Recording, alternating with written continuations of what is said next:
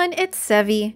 For a quick follow-up to my Kuki Shinobu guide, I'm going to showcase each of her constellations to see what changes they make and give my thoughts on their value. This will be a short video meant to help anyone aiming for constellations to better see what they're getting or aiming for. So let's get into it.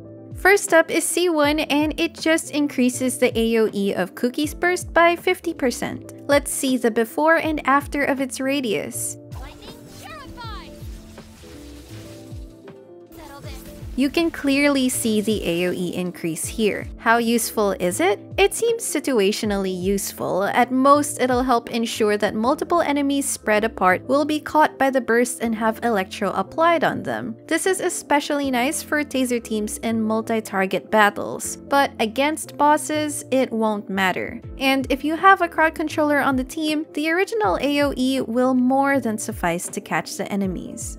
Now let's activate C2. This simply increases her skill duration by 3 seconds. But this is a nice improvement to her core ability. Aside from allowing you to have theoretically 100% uptime, this adds 2 more pulses of healing and electro damage, which also means that the 4-piece tenacity set's bonus is easier to maintain. These ticks also have chances to generate electro particles, so at least more energy. Most importantly for me though, it adds another instance of electro application, which at least improves her function in reaction-dependent teams. Overall, one of her more desirable constellations.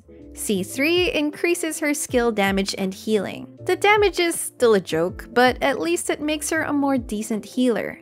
Now let's activate C4. It's supposed to add an instance of HP scaling AoE electro damage when the active character affected by Kuki's ring deals basic attack damage, which can be procced every 5 seconds. What I mainly wanted to confirm were the following things: how big the AoE is, if it had separate ICD, and if the reaction damage scales on Kuki's EM. I actually had no idea what it would look like. I thought it would be a lightning bolt from above, so when it procced, I was surprised with the animation looking like this. It looks kinda cool, so at least the aesthetic value is there. Anyway, the splash damage is quite small, so enemies should be grouped or positioned very closely for this to have more use. It also has a separate electro application ICD from her skill, which is nice to let you either set up or proc electro-related reactions. And to be clear, the damage will also scale off Kuki's EM, not the active characters. The electro damage scales on Kuki's max HP and it can crit, but even so, it's not much again. Really, the electro application is the real value from this constellation. Kuki C5 increases the level of her burst by 3, bumping the damage by a little bit. At least coupled with her C1, she has a stronger, bigger burst, but that's not saying much.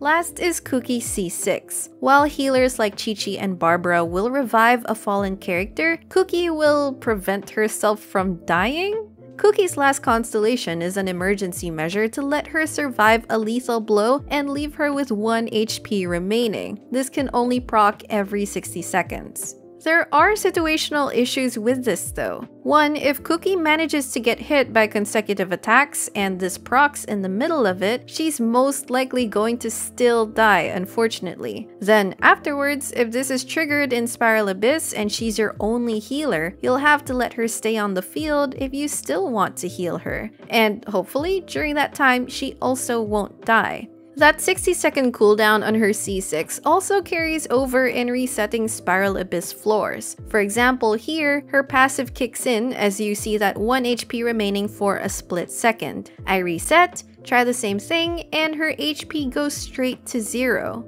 It's a failsafe, though I do wish it had an extra effect that made it a better failsafe. Furthermore, when her HP is lower than 25%, like in this clip, she'll have an extra 150 EM, which of course benefits her heals and reaction damage. Likewise, this only procs every 60 seconds, and it lasts for 15 seconds, which means that in Spiral Abyss, for example, it's only up for about 1 rotation per chamber, so if you're in a fight that takes 3 to 4 rotations, her C6 EM buff effectively isn't much in the long run. Personally, Personally, it feels like an underwhelming constellation as well. Maybe what could have made this at least somewhat more enticing to maintain is if it were a permanent buff, as long as you are below 25%, like her A1's healing bonus condition. So in conclusion, I think her most interesting constellations are C2 to C4. C2 for quality of life, C3 for generally improving her healing, and C4 for the added electro application. However, I don't find any of these as must-pull, big improvement constellations, and I personally wouldn't advise you to force getting her constellations.